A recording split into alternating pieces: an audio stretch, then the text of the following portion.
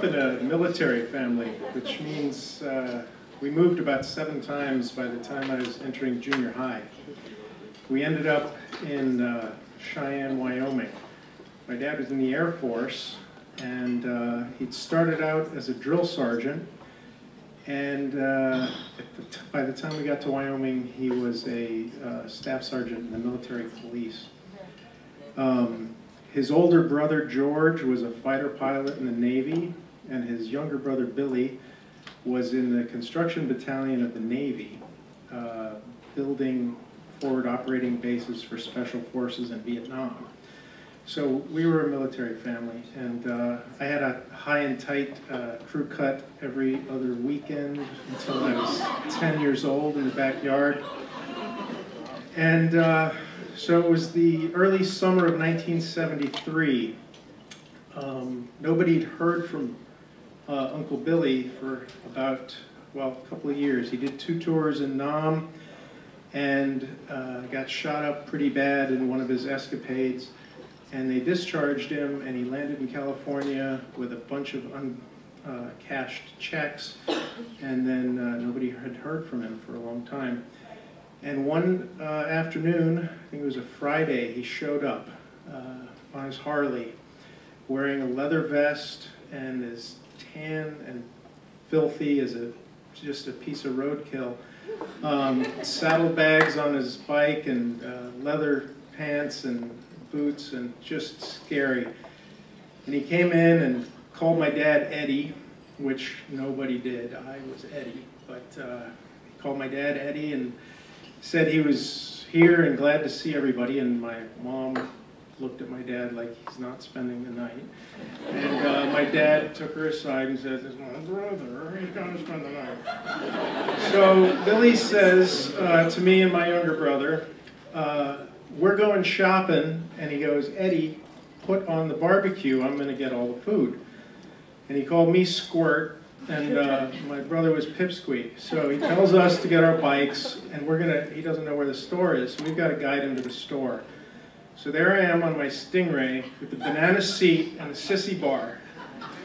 Uncle Billy in the middle on his Harley, and my other brother on the other side. And if you've ever seen Easy Rider, that's nothing compared to me and my brother riding with Uncle Billy to the Safeway.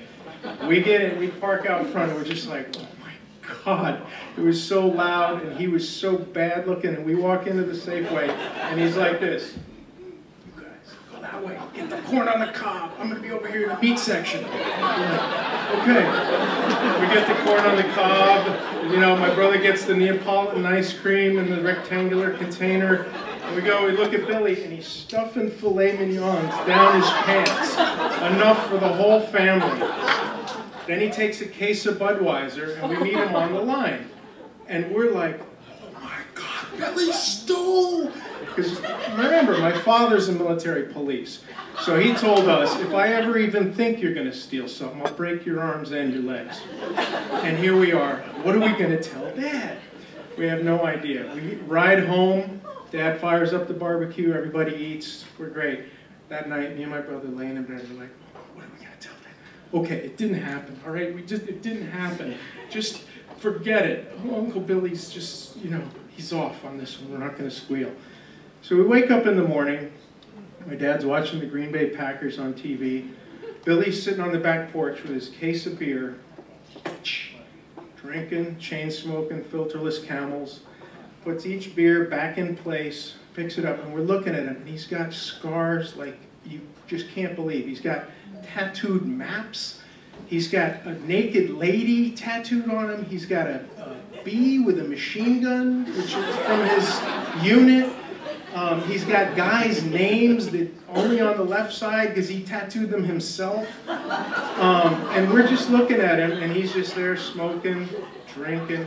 And me and my brother are playing Army. Now, most of the kids in Wyoming played Cowboys and Indians. We played Army. And because of my dad's job, we had real guns that had been plugged so they wouldn't fire. We had real helmets, we had web belts, canteens, we had everything. These days, if we were doing that, somebody'd call in a SWAT team for Al-Qaeda, you know, because everything was authentic.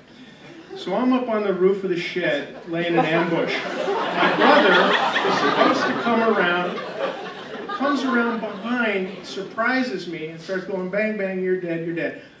I scramble over the roof. I'm like, I'm the older brother. I'm not dead, all right? I'm shooting back at him. He, of course, is out in the yard, just completely out of cover. And I'm like, you're dead. He's like, no, you're dead. I surprised you. I'm like, dude, I'm 2 years older than you. You're dead. He then says, Uncle Billy, Eddie's dead. And he goes, you're dead. He's dead. Let me show you what dead is.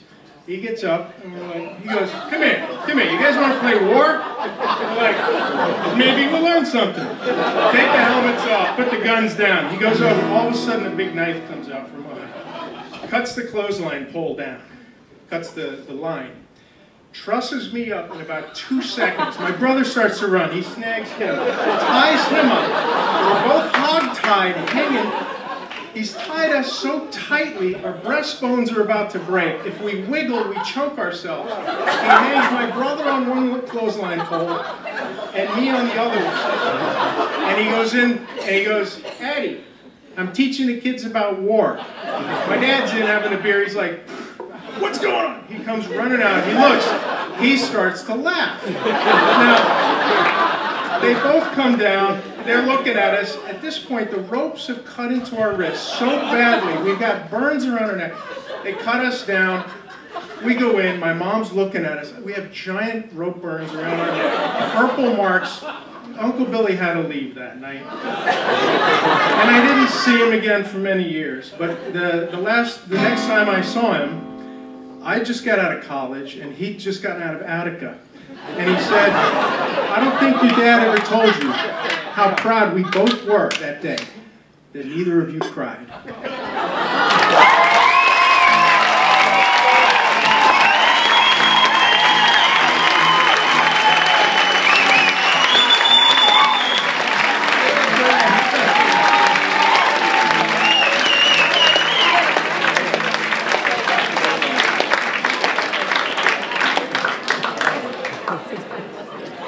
Coolest uncle ever. Another round of applause for that.